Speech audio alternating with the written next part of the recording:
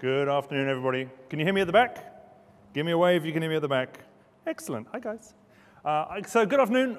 My name is Matt Woods. I'm the principal data scientist at Amazon Web Services, which basically means that I get to talk to smart people, such as yourselves, about how to make the right choices in terms of delivering value from the data your applications are generating, and in terms of delivering high-performance applications on top of the Amazon Web Services platform. I get to spend a lot of time with customers discussing how best to use the Amazon Web Services platform for building all types of applications, from high-performance scientific and technical computing applications all the way through to more traditional web applications. And that's what I'm going to focus in on today. So let's just talk a little bit about performance as it relates to web applications. It's kind of instinctive to developers to understand that performance has a positive effect on your customer experience. And this is not new information. So this is a study, a graph from a study that was published all the way back in 1981, where people start to look at how the latency of a system affected customer satisfaction. And you can see there's a pretty obvious negative correlation there, that the longer the computer took to respond, and interestingly, this response time is measured in seconds, whereas we now tend to measure things in milliseconds, which shows just how far we've come. But there's a negative correlation between the time the computer took to respond and the satisfaction or the happiness that customers experienced when they were working with that system. And that is very much carried through into today's internet scale world. This is a results of the the number of daily searches for customers that had artificially introduced latency into their search results. So you can see when you start to introduce 50 milliseconds, doesn't really make much of a difference. But when you're getting up to the 400 millisecond mark, so adding less than half a second in terms of the search results, people will use your application less. People will search less in terms of the number of searches that they're doing. And you can even go to a more fine-grained measurement than that. You can look at not just the queries per visitor, but how people refine their queries, so do subsequent searches. You can look at the amount of revenue per visitor, the number of clicks that they make inside your application, and the satisfaction that they have relating to that application. So all of these are negatively correlated. You can see this trending downwards to, what's that, nearly 4.5% decrease in customer satisfaction when you're introducing 2 seconds of latency into your application.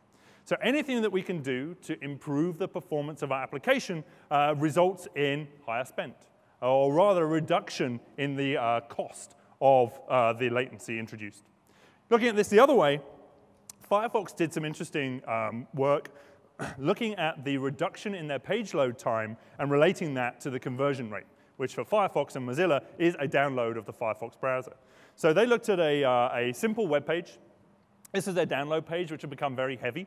And they removed a bunch of cruft, and they took some of the approaches that we're going to talk about today, and they reduced the page load time by 2.2 seconds.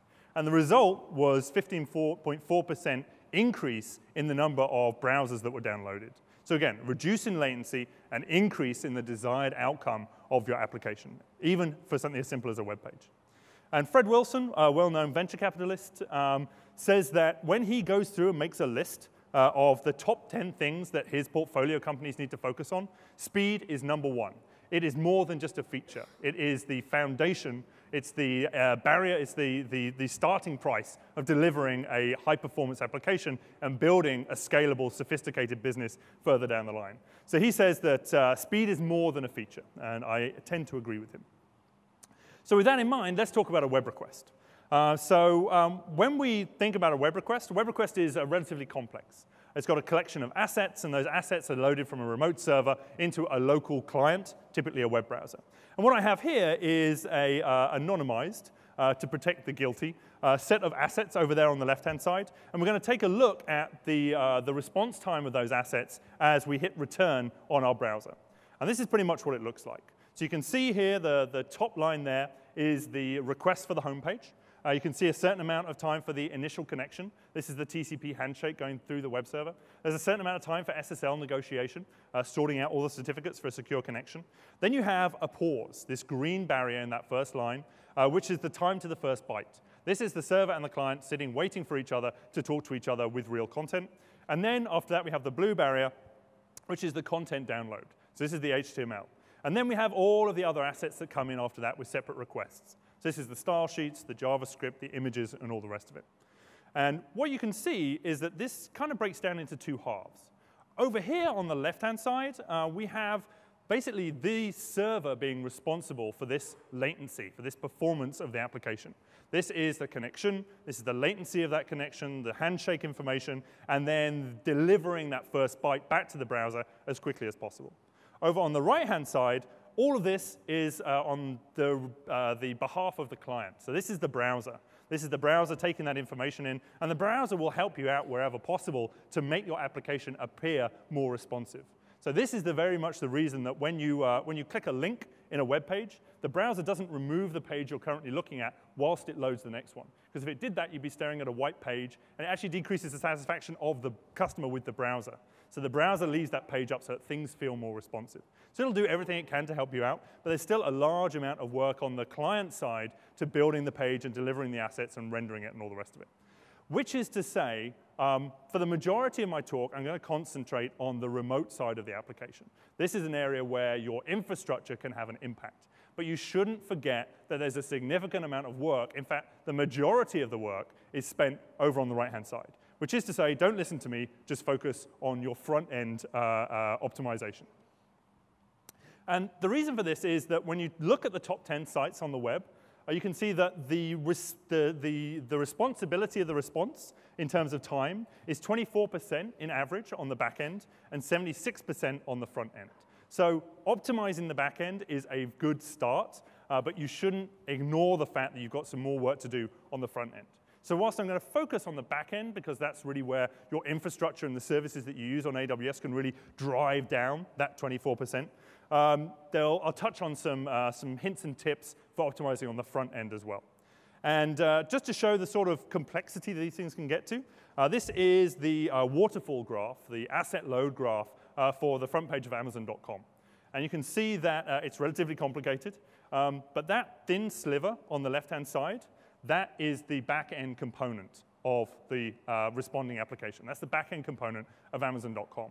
And when you can crunch that component all the way down to that very, very tiny sliver, it makes a much, much more satisfied engagement with your customers and as your companies grow. So let's talk a little bit about a web request. So web requests come in from your users all the way up there on the top. That represents your global collection of users. It comes in over the internet. It comes from the browser when they hit return, over the internet into your application. It typically goes through a web server. This can be something like Apache or IIS. The web server routes your request through some application logic. This can be some PHP code. This can be some Java stack. Could be Rails, anything like that. Application processes up all that logic. Then it typically has to go back to the database, make some queries, and the database will process those queries, go back to disk where necessary to restore the data, package that up in a response. It'll go back into the application logic. The application logic will extract the information it needs from that database query. It'll repackage itself, start to build up the HTML template from all the fragments and all the rest of it, deliver that back to the web server, which will issue an HTTP response back to your client. Which is to say that there are about 7 areas within your application where latency can start to build up. And what I thought I'd do is just run through these 7 areas and try and zoom in on what we can do to reduce the areas of latency, reduce the latency for each of these steps within the application. So we should start at the start. So whilst I said all the way over on the left-hand side here that this is all on the back end, it's not strictly true. About half of it in this example's case, and I did choose this example specifically for this reason, but about half of it is due to latency in the network. So before the TCP interaction and the handshake protocol starts to take effect, there's this large gap all the way over on the left-hand side where nothing is happening. And this is internet-induced latency. And you can see that's what, 25, 30% of the entire request is made up of that latency. And there's a lot you can do to reduce this latency entirely and try and remove it entirely from your application. So it turns out that this part of the problem of measuring this latency is that it is not predictable. So it is not predictable for all of your users around the world. And you can't start to make a dent into the latency of your application until you are measuring the latency in your application. So you should pretty much measure all of the things. But that is very difficult when that latency is unpredictable or inconsistent. And so inconsistency plus latency is basically the worst case example. And this is particularly personified in this back-end internet latency. Because you may have customers in New York City that are talking to the US East data centers, but you might also have customers elsewhere around the world. So the London guys will have to go all the way across the internet over to Virginia in US East to be able to get that data and then go all the way back. And that's a variable latency. That will differ from your customers in Virginia, for example, or New York City, which are very closely physically located, or more importantly, network located with your regions. So there's also, could have customers over in Sydney, which have it even worse. They have to go all the way through the internet, usually through Singapore, and then back over to the US to get that to New York City. So you have a very variable TTFB, time to first byte, based on the geographic location of your customers. So this variability plus the latency is something we definitely want to reduce and remove because it makes it very, very difficult to measure and eradicate. So one way to approach this is to reduce the internet-induced latency by using a content delivery network. We just happen to have one of these called Amazon CloudFront. It shares all of the same characteristics with the rest of our services in that it's available on demand. You only pay for what you use. And it's designed to deliver much lower latency on a geographic basis with predictable, consistent latency for your application consumers. In addition to that, it'll deliver faster downloads. So the way that it does this is basically by providing an edge cache network. Let's say that we are a customer over in Perth, and we have data stored in our Dublin data centers. What CloudFront will do is it will basically take that request. For the first time that data is requested, it'll go off and fetch the data from Dublin. It'll then move it back and cache it locally in our Sydney data centers. After that first request, any subsequent requests from that customer or any other customer will be retrieved from the edge location in Sydney. So that means you're getting much lower latency because every customer doesn't have to keep going back to Dublin and getting potentially the same information. So this is perfect if you have assets which don't change. So JavaScript files, CSS files, anything like that that doesn't change. You just want to be able to store that in a local edge cache. You're going to get much lower latency and consistent latency for your customers around there. So that's the first thing. So that's a sort of typical common use case for content delivery networks. But with CloudFront, you can actually deliver both static and dynamic content. So you can cache dynamic pages in CloudFront, like search results. So rather than having to go back all the way through the request loop, all the way through the web server, the application tier, the database, all the way back up to deliver it over an inconsistent connection back to the browser, you can store the results of that database query in the terms of an HTTP request in the CloudFront Edge network. So you can use query strings or cookies as cache keys. So these will be what the CloudFront network uses to look up your cache within a local edge network. So you can use those query strings and the cookies to deliver dynamic content into your applications. So this isn't just for static content. Irrespective of whether it's static or dynamic, CloudFront has a ton of network and path optimizations built into it to accelerate even unique content. So even for unique content that's only going to be delivered once, there's still an advantage to putting CloudFront in front of your entire request, in addition to this dynamic and static content. So content delivery is really a first-order service that you should consider using to reduce the latency, improve the satisfaction of your web applications. It's very, very easy to hook up. It works with S3 objects, but also with any custom origin server. So you can just put it in front of either your EC2 instances, your on-premises data, or your data inside S3. So going down the stack, we've reduced as much as possible the latency introduced with the network by putting a content delivery network in front of it. Let's take a look and zoom in on the web server and our application. So what typically happens, as you might request, is a request comes in, it goes through your web server, HTTPD from Apache or IIS or whatever it happens to be. Your web server packages that up and then talks to your application server. The trouble is that can be relatively high performance. It can deliver that very, very quickly when it's only getting a small number of requests, because web servers aren't particularly well equipped to deal with high levels of concurrency. So when you have a high level of traffic, that's when you start building up a queue inside the web server. So requests start queuing up inside the web server, and they don't get processed by your application tier. They just queue up. Now you have a concurrency problem where each of those requests is going to wait until the web server can process it. Now, That may be only less than a millisecond for a low traffic site, but as you start to build up more customers, this concurrency problem can become pretty significant, and the wait times can start to impact the satisfaction of your web application. Now, you can run web servers with multiple processes, and that's fantastic, and you should do that. But it does impact how your application works. If you've got multiple threads of your web server working, then you need to start to think about how thread-safe your application tier is. And what happens to the application state as these concurrent application requests are being handled? How do you handle that state within an application server? So multiple processing points is very, very useful. It will give you additional scale on a single box or a single instance, but you do have to start thinking about how that will be handled inside your application. A slightly different approach would be to start to actually decouple your application and your unit of scale. So rather than having everything bounded up into a single instance where you've got low latency access to the database and all the rest of it, it actually makes more sense in terms of building for concurrency to figure out what your unit of scale is going to be, and then horizontally scale that unit to provide additional capacity and reduce the concurrency load, reduce that concurrency-induced latency. And in the case of a web application, that unit of scale is typically the web server and an application server that is stateless and decoupled from the rest of the application tier. What I mean by decoupled is that each of these units shouldn't know too much about the rest of the application architecture. You should be able to add as many of these into your application as possible to add additional capacity and add additional concurrency into your tier. And once you've done that, and you've removed and dropped out the state back into the database where it belongs, it doesn't matter if these things start up and disappear as and when you need to add or remove capacity. The unit of scale becomes very easy to add and remove to reduce the concurrency-based latency. And you can stick these things behind a load balancer. And what that then means is that as your queries start to come in, and you get more than your single web server can handle, and you're starting to see increased latency in your application because of the concurrency, your load balancer will actually route those queries all at the same time to as many of these different users, as many of these different units of scale as possible. So your web server then is dealing with a much lower velocity collection of web requests. You're going to get lower levels of concurrency, lower levels of latency.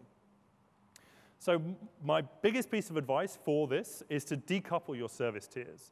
This is actually much easier to develop against as well, because you start to be able to separate the concerns within your web application. You might have multiple services, for example, under the hood, and you can then, once you've separated them out into units of scale, you can then scale those independently of one another. So it becomes much easier to separate your concerns, much easier to develop against, much easier to collaborate against across multiple developers, and much easier to manage when you put them into production. And it also drives higher availability because these things are now fault tolerant. So these instances can be removed if they fail or come up when you need additional capacity, and the application will just keep on trucking. So building for horizontal scale basically allows you to decrease your request contention and reduce your capacity planning headaches. So rather than having to be sure that you're choosing the run single instance type and vertically scaling that instance type by adding more memory or more CPU or whatever, this allows you to build for horizontal scale, which allows you to much more dynamically respond to the changing capacity environment of your application. But it does require a stateless application architecture. So moving state from the application tier into a decoupled environment, usually a database, that is responsible for handling state. And pushing that down means that if these instances need to have you need to add additional instances of these units of scale, you can just go ahead and do so. Likewise, if something fails or you're scaling down, then you don't lose the state of your application just because you lose capacity. So it does require that stateless application architecture. But the benefits in terms of availability and performance are vast. It also allows you to do small things loosely coupled. So this is kind of the Unix philosophy, basically, of having one thing and allowing that one thing to do it well. And it's very much the approach that we follow at Amazon. Internally at Amazon, we're a very service-oriented company where each team basically owns the development of the service and the operations of that service moving forward. It allows each of these teams to be a lot more agile and focus in on the one thing that it does well. And you can see that in the services that we expose, like Amazon EC2 and S3 and Elastic Block Store. These are specifically designed to do one thing and do it well, and you get to piece them together, much like you would on the command line in Unix, where you can just pipe between them. With the building blocks that are exposed on the Amazon platform, you can piece those together in a way that makes sense for you. Small piece of recommendation if you're a Ruby developer, of which I am, you should take a look at Unicorn and Rainbows. Unicorn and Rainbows are custom designed for this approach of using the sort of Unix philosophy. They're rack compatible, so if you have a Ruby web application, take a look at Unicorn. Rainbows is like Unicorn in that it allows for longer polling processes. But these are well worth a look, a little tip there if you're working with rack applications. And you should also try and be asynchronous by default. And what I mean by that is respond in an asynchronous way to requests. That doesn't mean in a high latency way, but where possible, use queues to decouple these things and move state into those. So this allows you to basically reduce the response time of your application because you're able to handle concurrency. However, as your application and your users are using your application or not using it, depending on either the time of day, or say you're supporting a television program, and you're anticipating to get a lot of customers very early on for that 1 hour that TV program is on, and then they'll go away again. You do need to think about the response time of your units of scale. So how quickly those units of scale can come online, become instantiated, and then start responding to requests. And you can limit the impact on performance through more rapid or low time to providing additional capacity. So there's a couple of tips for that. What we're basically talking about is the time that it takes for the load balancer to notice that you have a significant capacity constraint, instantiate those additional instances on EC2, wait for those to warm up and for the OS to boot and the application to start up so that it can start receiving requests. The load balancer, the Elastic load balancer, will actually start to ping those applications with a health check. And once the applications pass that health check, only then will it start to route requests to them. So the time for all of that OS booting and the instance instantiation and all the rest of it can limit your response if it's too slow. So how do we speed it up? Well, the first piece of advice is to use faster booting EBS-backed instances. These are the default, but older armies, older Amazon machine images, do sometimes get stored in S3. That was the way we originally did it, and then we moved to EBS-backed instances. And it takes longer for S3 images, or images stored in S3, to be copied from S3 onto EC2 and then instantiated. With EBS-backed instances, they're right there on EBS. We simply need to start up the EBS volume, attach it to the instance, and away we go. In addition to that, Linux is faster to boot than Windows. We can provision a Linux server in about 15 seconds. But Windows takes a little bit longer because we have to shuttle security certificates around. Now, this is unlikely to determine the choice of the platform that you're building against, but it is a consideration when you're working with it. So EBS-backed instances will boot faster than S3-backed instances, and if you have an option, you should use those where possible. EBS-backed instances also tend to be smaller in size than S3 instances, so the instantiation time of the data is also less. We often see customers pre-baking their EBS-backed Amazon machine images as well. So this is what Netflix do. At the end of each code deployment on the Netflix platform, it goes through the usual integration tests and unit tests and all the rest of it. And the end of that deployment pipeline is a fresh Amazon machine image. And that AMI becomes the unit of deployment. There is no bootstrapping on that instance or anything like that. It is specially prepared at check-in time to be deployed quickly. So the AMI becomes the unit of deployment. And this works well if you need to be able to scale quickly and scale where the delta is very, very large, where you're bringing up hundreds of instances and taking down hundreds of instances at a time, where the time to bring those up would be significant. So booting a new AMI, which is completely packaged to boot quickly, is a lot more responsive than having an application which needs to bootstrap itself. So another approach which is very common with using things like OpsWorks or Amazon CloudFormation, all these sort of things, is that you basically take a vanilla machine image, maybe Amazon Linux or Ubuntu or something like that, and then as it comes up, you install all the dependencies, you pull your application down from version control, then you start it up, and then you register it with a load balancer. Building everything into a prepackaged army is a lot quicker than taking that, but you do lose some flexibility, and you have to put more machinery in place early on to be able to do that. So finding your comfort level between the two, entirely bootstrapped and entirely cold start but prepackaged, is an important consideration. You can also automate the response with auto-scaling. So one of the biggest latency components of adding and removing capacity, if you're not automated, is that somebody has to be actively checking the stats to see when you need to add and remove capacity. And that latency can be pretty high at 3 o'clock in the morning when everyone's in bed, and nobody wants to be on pager duty as to add and remove capacity at the sort of speed that you need to respond to changing capacity requests. So we provide a service to help you automate this. It's called auto-scaling. We're not particularly inventive with our service names. And this basically allows you to set the operational thresholds of your application. So you can look at the amount of network latency. You can look at the amount of network utilization for your current group of units of scale. And then as you start to move outside those operational thresholds, let's say you start to use too much, the total available memory on your cluster falls beneath the level where your application will start to swap. That's the point at which auto-scaling will respond and add additional capacity on your behalf. But it won't just go crazy and add like 10 million instances, and you end up getting charged $1 million at the end of the month. You can set the limits of what is added, either by the total number of instances or by the percentage change. So you might say between 80 and 90% network utilization, add another 40% to my network capacity. So this is obviously much faster than a manual response, especially early in the morning when everyone's in bed. Using OpsWorks, you can also do time-based responses. So you can set not just operational levels of when to scale up and scale down, but you can set operational times. So you can say, well, my business application is primarily used when it is between 9 and 5 p.m. And outside those times, I want to scale down to a bare bones unit or do some offline batch processing. So with OpsWorks, this makes it super easy. You can also do a follow the sun response to your application. So you can add and remove capacity to the various regions where people are working with your application and then scale back when those guys stop working with it, at whatever time frame that becomes important. So time-based and follow the sun responses can help pre-warm your application. So in the half an hour before your application is going to become popular, you can start adding additional capacity at that point to the point where you are comfortable with the concurrency level.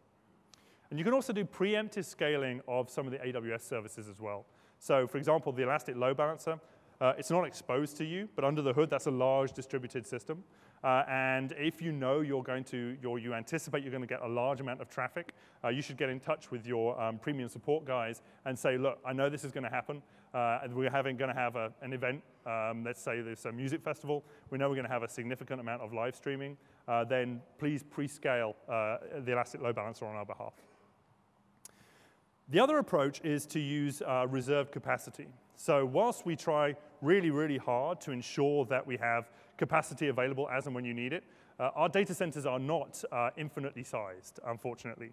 So there can be some times when you receive an insufficient capacity error.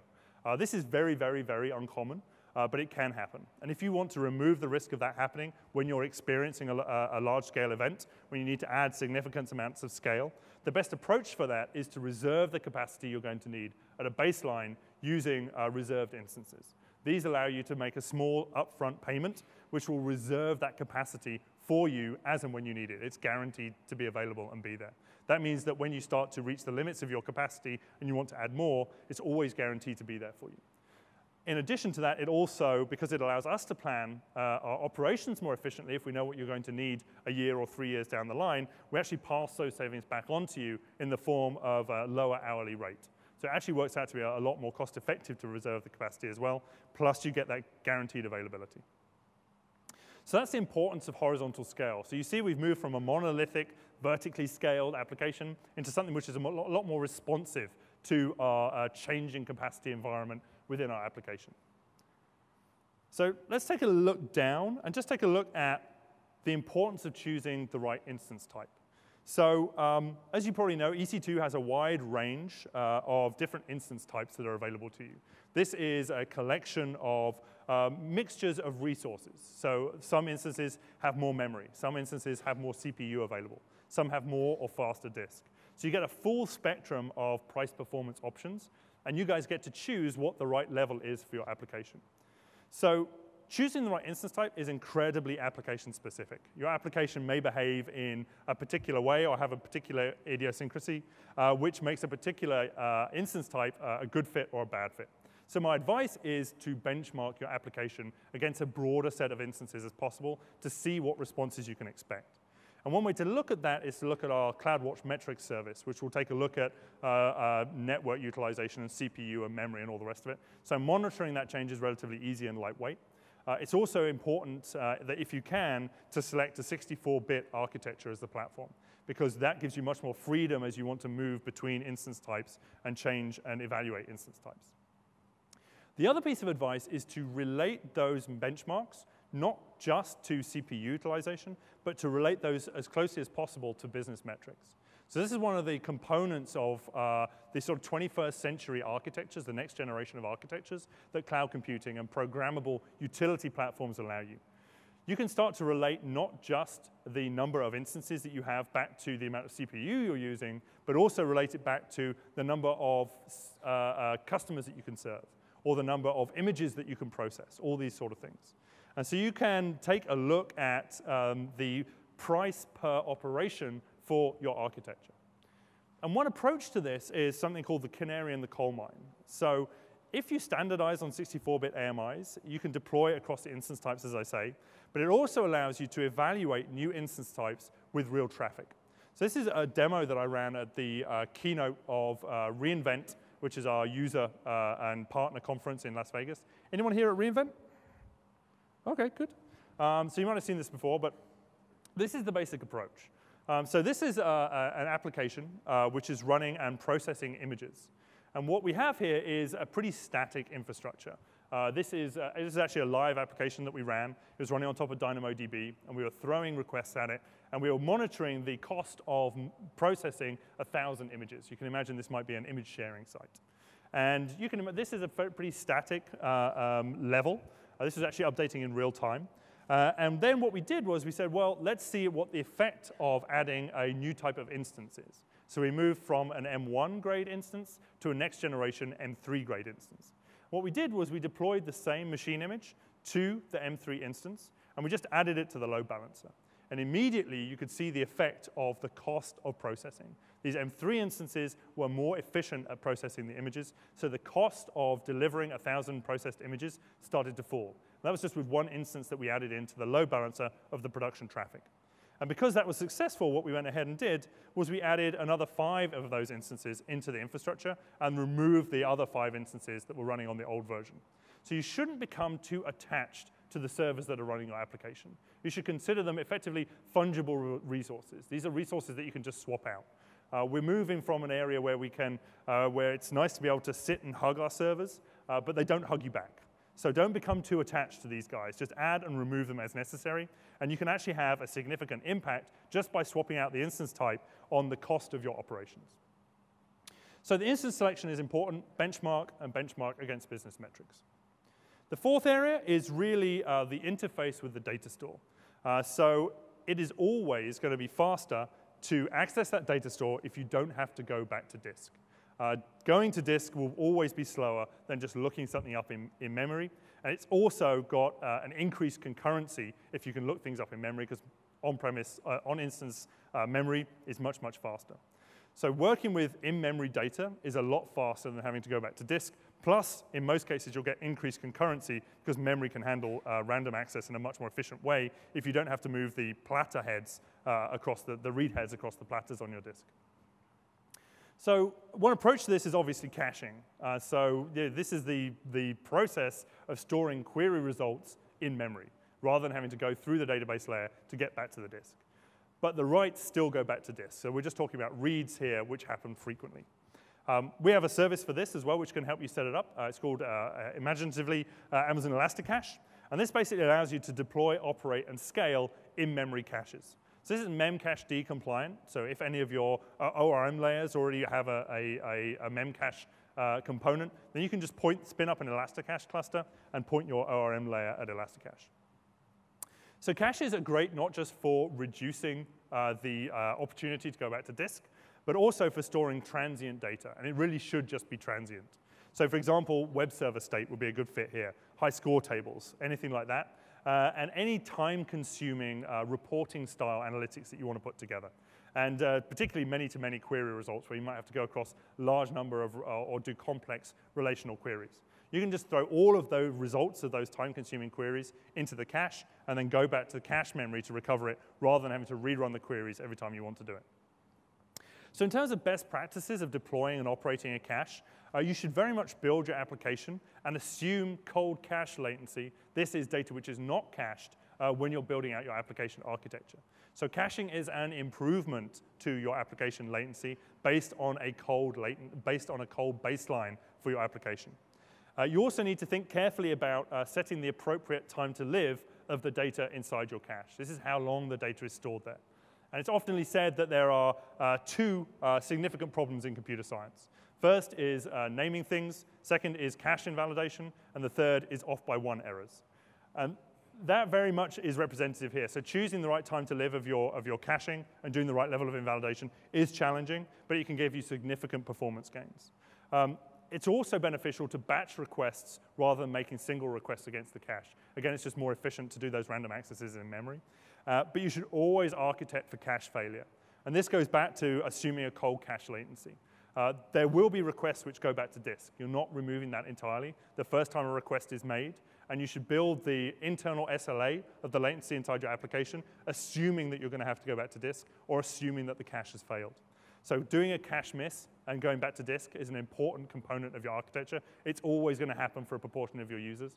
And optimizing away from that means that those proportion of those users are going to have a worse experience than everyone else. So removing that, assuming cold cache, and assuming application cache failure, which Elasticache helps you operate around, is important.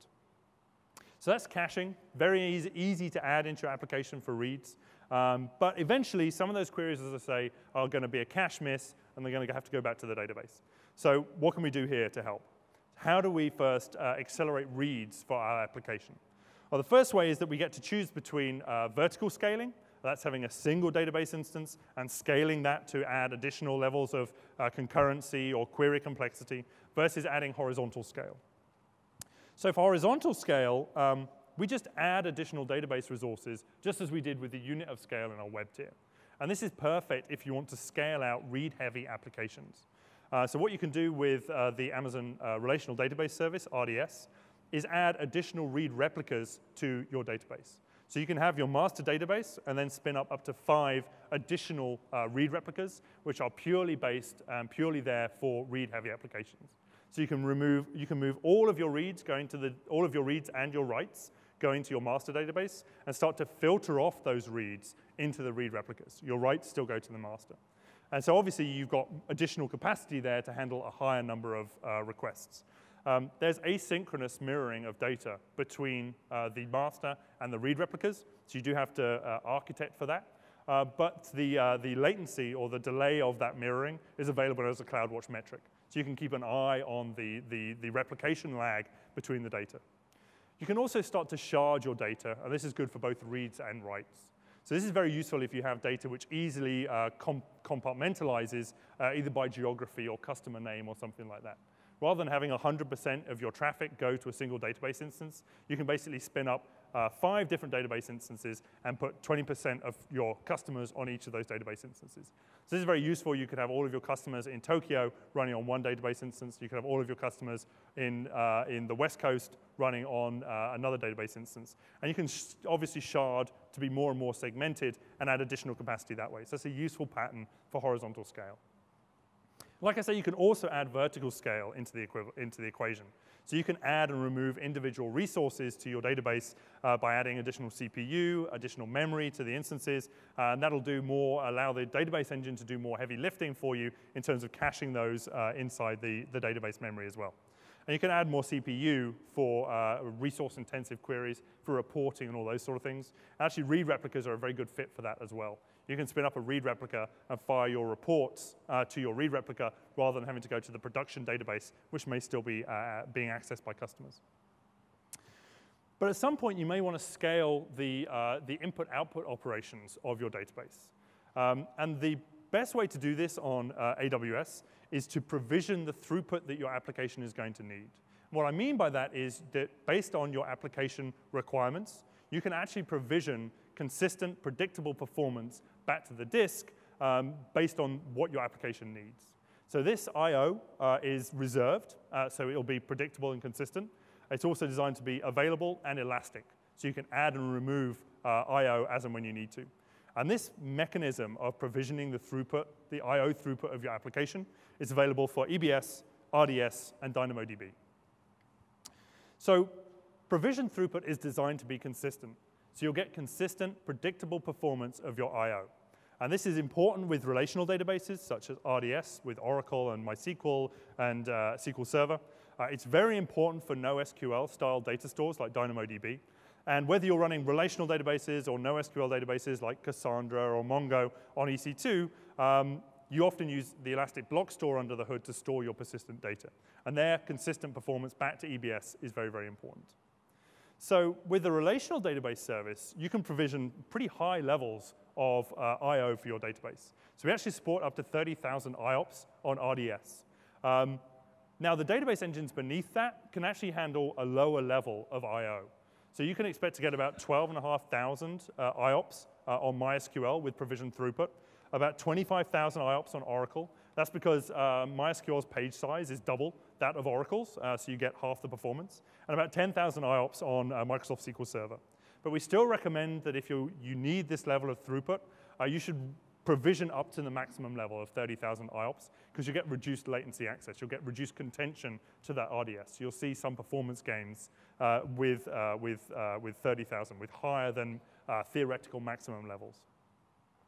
And you also get to select and run on provision throughput with instance types. So there are certain instance types inside the RDS catalog which are optimized to work with this provision throughput model. And the way that it works is that they basically have dedicated network access back to the network attached storage of the persistent data store. So on an M1 large, you should expect to get about 500 megabits per second. And on M1 extra large, M2 extra large, and M2 quadruple extra large, you can expect to get about 1,000 megabits per second throughput dedicated to your storage. So understanding this, architecting your application, and taking advantage of provisioned throughput with RDS is a key indicator for enabling lower latency access. And more importantly, enabling that consistency that we talked about early on. Provision throughput is also available with DynamoDB. So you can expect consistent performance. With DynamoDB, we'll maintain that consistent performance for you, irrespective of the amount of data stored within DynamoDB. You can expect single-digit millisecond latencies, irrespective of the amount of data that's in DynamoDB. And we do that by having SSDs under the hood. So all of your data on DynamoDB is actually stored on an SSD eventually, and we manage those SSDs and the capacity under the hood to give you consistent performance. You just tell DynamoDB how many IOPS you need. The important thing there is to build for a uniform workload, which is basically a plug for my talk at 4:30 on DynamoDB.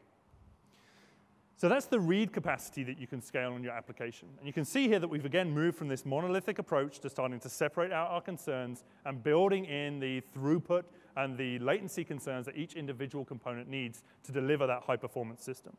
So that's read capacity. We should also take a look at just how you optimize for read and write capacity or for persistent data on EBS. So if you're not familiar with the Elastic Block Store, it allows you to spin up network-attached persistent storage. And that data is snapshotted to S3 for high durability availability, and you can snapshot it and replicate it across regions to make it available to other databases. The standard classic EBS volumes are built for moderate or bursty workloads. So you can anticipate about 100 IOPS on a standard EBS instance, bursting to hundreds of IOPS for short amounts of time. And this, by the way, is another reason that using EBS-backed armies is important, because that I/O burst is available when you start to up that instance. So with an EBS-backed army, you'll see EBS start to provide additional capacity for a short amount of time as your army is copied and spun up. So this is really good for your boot volumes of your applications and speeding up the availability of those. But there's a second flavor of EBS available, which is with a provisioned high-throughput I/O-intensive workloads. So here you can expect around 2,000 IOPS per volume, and you can stripe your data across those multiple volumes for even higher levels of throughput. And provision IOPS with EBS is designed with consistency in mind. So you can expect to deliver 10% of the performance, 10% of the performance, 99.9% of the time. So this is a consistent application, persistent level of I/O that you can build your application against. Again, we have EBS-optimized instances, which have dedicated network access. So M1 large, M2 double extra large, M3 extra large, 500 megabit, M1 extra large, M2 quadruple extra large, M3 double extra large, C1 extra large. We really need to change our instance names so that they're easier for me to say. 1,000 megabits per second if you're running on these EBS-optimized instances. So again, consistent network, predictable network performance, predictable latency, and lower latency for high I/O applications. There are some instance types, such as these ones, so the CG1, our GPU instances, and our high-performance instances, like cluster compute, which has Intel Xeon E5 processors, high storage, and high memory instances, which are not necessarily, they're not specifically EBS optimized, but they already run on a high-performance 10 gigabit network. So you'll still see some advantages of EBS optimization and higher throughput back to the disk in using these instance types, even though they're not specifically designated as EBS optimized. We also have specifically designated high I/O instances. So these are designed for high throughput database workloads. So if you're running Cassandra, this is absolutely the perfect instance type for you. So these are equipped with dual 1 terabyte SSDs. And here you can expect about 2 gigabytes per second for reads and about 1.1 gigabytes per second for writes. So these are designed with very high I/O requirements in mind. And building a cluster of these gives you extremely large amounts of performance. There's no reason your Cassandra cluster couldn't deal with millions of requests per second built on these high I/O instances. You're reducing the concurrency and reducing the seek times of the database using those SSDs. On these instance types, if you're using para-virtualization, you can expect around 120,000 IOPS using 4K random reads. And at 4K random writes, you can expect to be between 10 and 80,000 IOPS. So again, build your application with this in mind, that you can get extremely high levels of random reads using para-virtualization and SSDs. If you're running hardware virtualized instances, which includes Windows and some of the other instance types, although hardware virtualization gives you a reduced abstraction away from the CPU, that comes at the cost of an increased abstraction from the storage subsystem of the instances. So you expect slightly lower performance with these applications, 90,000 IOPS for reads and 9 to 75,000 IOPS for writes. So you should build, again, that into your application. For high sequential I/O, we have a high storage instance available for you. This is specifically built with data warehousing tools in mind. So these come built for very large numbers of concurrent parallel queries. And for that reason, we have 24 2 terabyte drives on the back end of these. So you can scale out your application, scale out your query access across 24 spindles, and that gives you much higher levels of parallelization. And because of that, you can get 2.4 gigabytes per second of 2 megabyte sequential reads and 2.6 for sequential writes. So this is a very, very high performance system for the right type of workload. And this is what Amazon Redshift, our database warehousing service, uses on the back end. We make it available on EC2 to anyone who wants to use it for anything else as well. So that's the block store. We talked about the read capacity, we talked about write capacity, we talked about using SSDs and highly parallel data warehousing type workloads. But coming back to our original request, you can see that about half is on the back end, which is what we've been talking about, and the other half is on the front end. And so there's a huge amount of optimization left there to do. Now, I am by no means a front-end optimization expert, and so I can recommend these 2 books, High Performance Websites and Even Faster Websites, available now on Amazon. So you can look these up, available in Kindle editions, download them, read them on the plane home. Really, really excellent books. Extracting out from that, there's about 14 rules for faster loading websites. So things like making fewer HTTP requests. These are things which make sense. Using a content delivery network is in there. And this is advice from Steve Saunders, the author of those 2 books.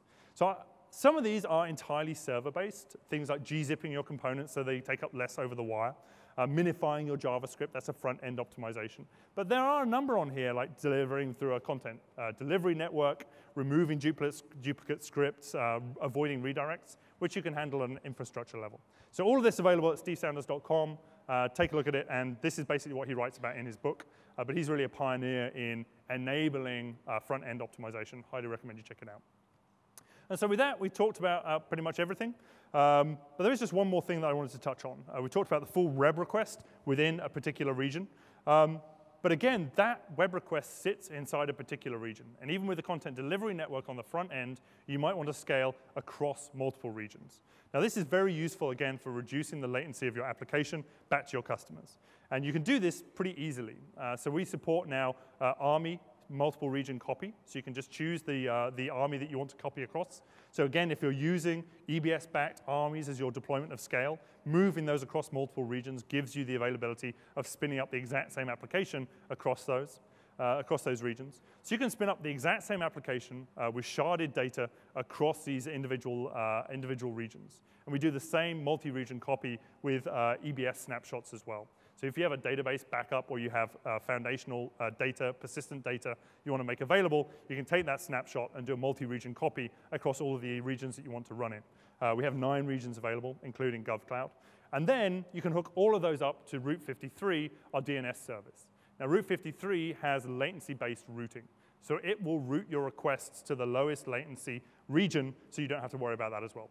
So there's some advantage in using not only CloudFront for content delivery, but using the sister service, which uses the same endpoints and the same points of presence, Route 53, to distribute out your latency-based requests across multiple regions. And that's very easy to do now that we've added multi-region deployment options through AMI and snapshot copy.